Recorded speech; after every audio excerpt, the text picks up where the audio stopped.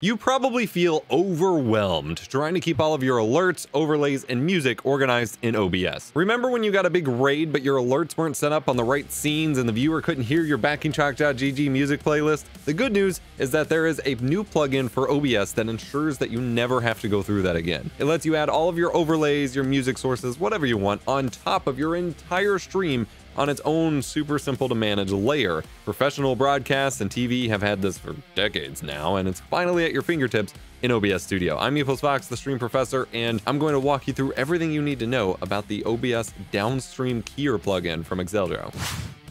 A DSK or Downstream Keyer is a set of graphics, or in this case also audio, that go on top of everything else in your stream feed as a final step, as a final, downstream layer that goes on top of it. Think of it like a massive adjustment layer in a video editor on top of the entire timeline. An example of this in action would be a big channel lower third bug on a TV show where it has the, like the CBS logo or something at the bottom. Step 1, download and install it. Guide to doing so is linked in the description if you need it. Launch OBS. Go to Docs and Downstream Keyer. You should go ahead and plop this new window somewhere in your OBS layout with a good amount of space, like over here above my chat. You'll need some room for activities. Quickly covering the layout, you have tabs at the top for different downstream keyers you can use. Yes, you can have multiple downstream keyers with multiple sources in them. And then you have plus and minus buttons, of course, to add the different sources, arrows to change their layer order, pause buttons to hide them, lock buttons to keep them from being changed, and a settings cog to allow you to add, rename, remove, and adjust the show and hide transitions for your individual sources.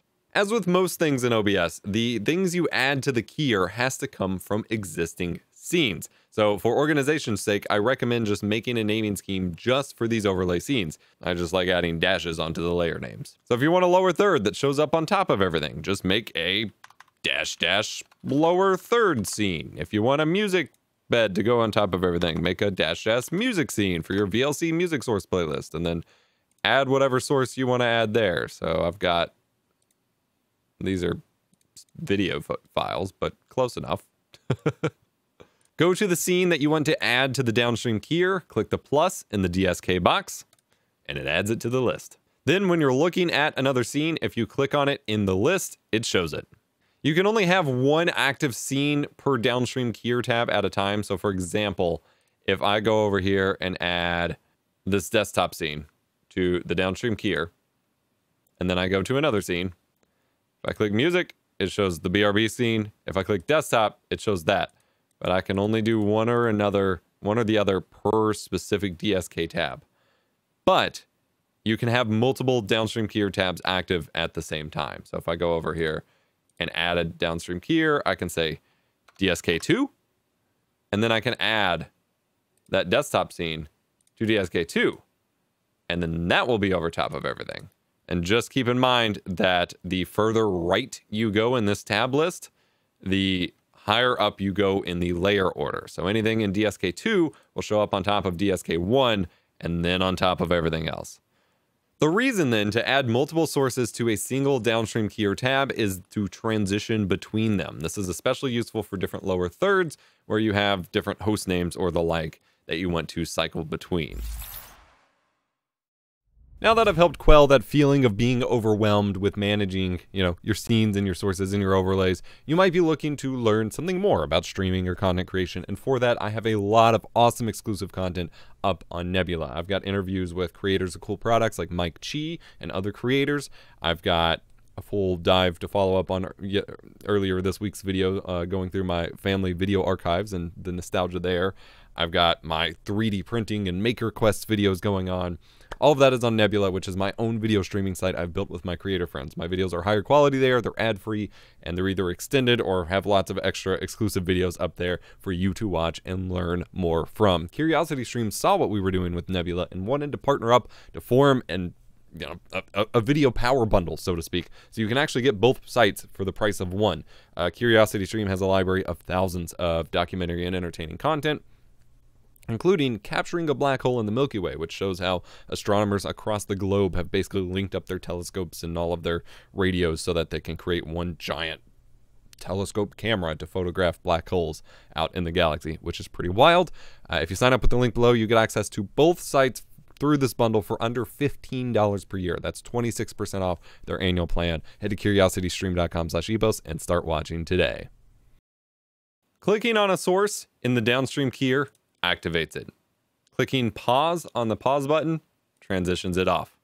Clicking between two different sources on a Downstream Keyer transitions between them. Again, use the show hide transitions here in the settings cog to change how they appear and disappear. However, if there is a transition you want to use that's not on this list, you first have to add it in the normal scene transitions menu here. So for example, I will add swipe.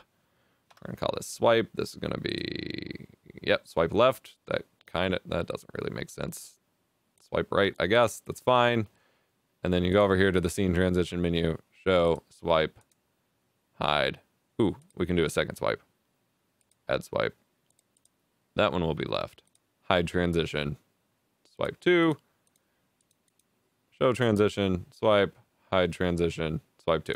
Okay, so that applies to the whole thing. You can't necessarily apply that per different individual source in your Downstream Keyer, but I'm sure if I point it out, Exceldro can add it later because he's magic and continues to do that. So now if you click on a source, it's going to wipe on with that. If you click pause, it's going to wipe off. If you click on, it wipes.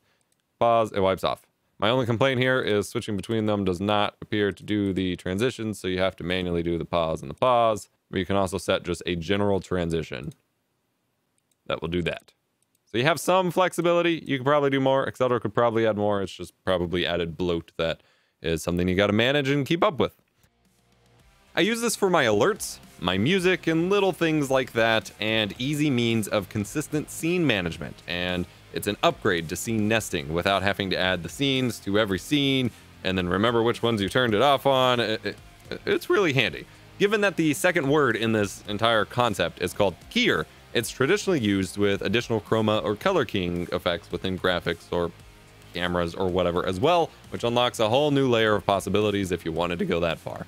Go forth, show me the cool stuff that you make with this. I want to see more creative streaming setups. Post them in our Discord, tag me on Twitter, however you want to get there. I just want to see it. My own stream is linked below. And most of all, remember, be kind, rewind.